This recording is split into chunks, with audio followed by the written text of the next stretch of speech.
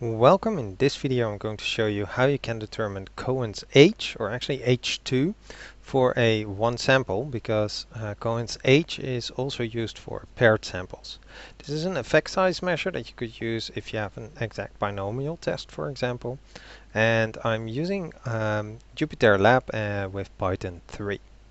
So the formula for H2 is actually phi1 minus the phi from the expected proportion, and phi is calculated by taking 2 times the arcsine of the square root of the proportion.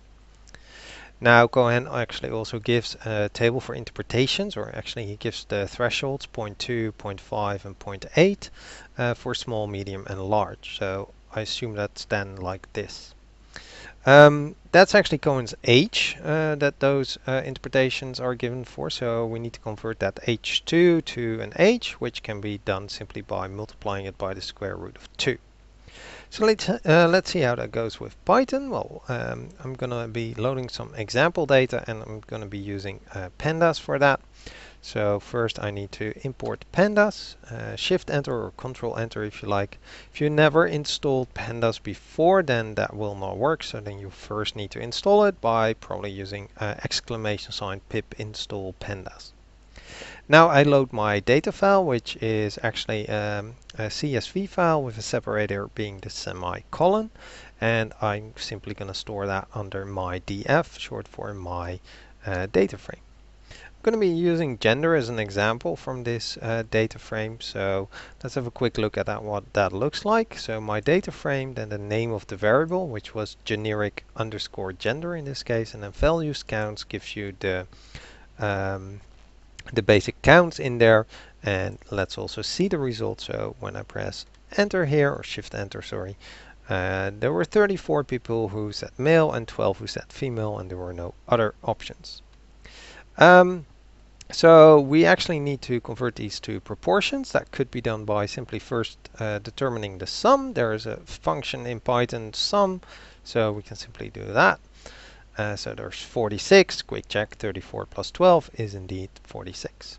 Then we can divide those counts by the sum, and then we actually have the proportions. So shift enter, and it's about 74% male, and so times 100 gives you percentages, 26% female. Now I'm going to be using as an expected proportion that this would have been 50-50, similar as in the binomial test. I have a separate video on how to perform a binomial test with Python. And now we can finally get to calculating that Cohen's H. I'm going to be using the asine function for that. So that's actually in the math library. So I'm going to import that. It comes with Python, so you don't need to install it first. I'll do both categories, so phi1 and phi2, and those are simply the proportions, so proportion and then the index 0 and the index 1. Also, the one that we definitely also need is the one from the expected proportion, and then simply print both of them out. So this should give me all three of them.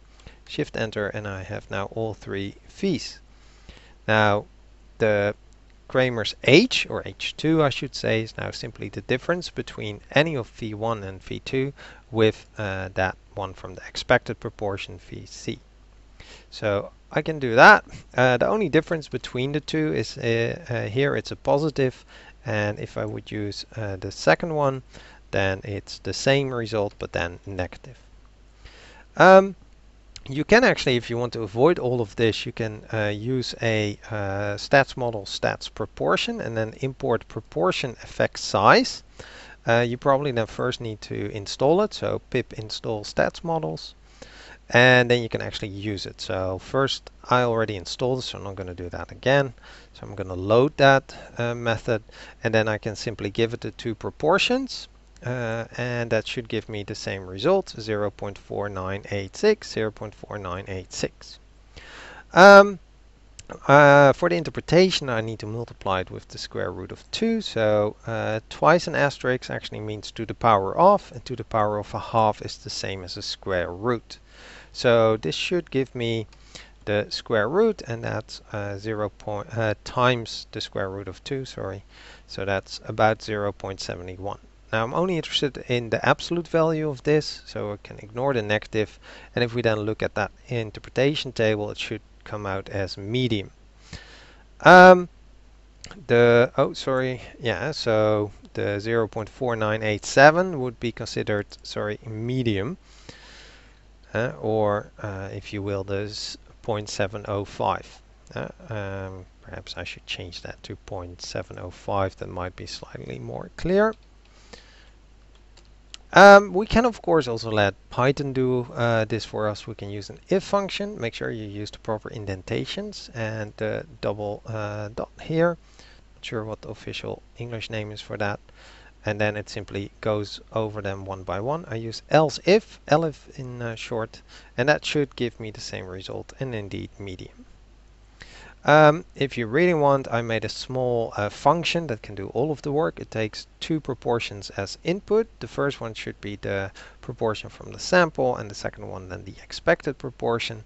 And then it does all the calculations for you, and it returns actually both the non-directional H2 and its interpretation.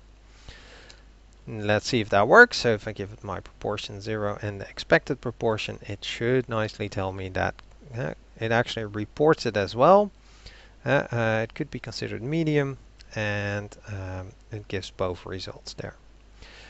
These were some of the references I used, and hopefully this gave you a quick impression on how you can determine Cohen's age for a one sample.